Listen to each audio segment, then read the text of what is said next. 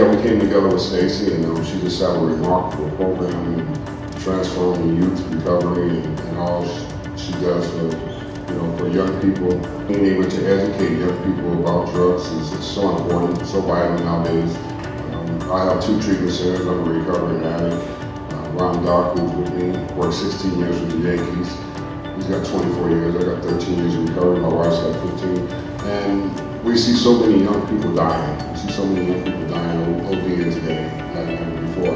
And if we can get back to a place where we can educate them, make them aware of what's really going on. Don't say it's not in your neighborhood, because it's in everybody's neighborhood. And the reality is, we need to talk about it. How can we help young people? Stacy does a lot of work in this community. She's local here, and she's doing a lot of things to bring education and programs, and she's building facilities around here to help people that are struggling. For the school district, she's committed $13 million, $1 million a year for the programs for the kids. And she's not a talker, she's a doer.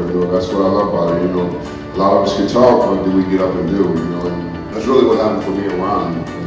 That's our heart and passion, is helping try to save people's lives.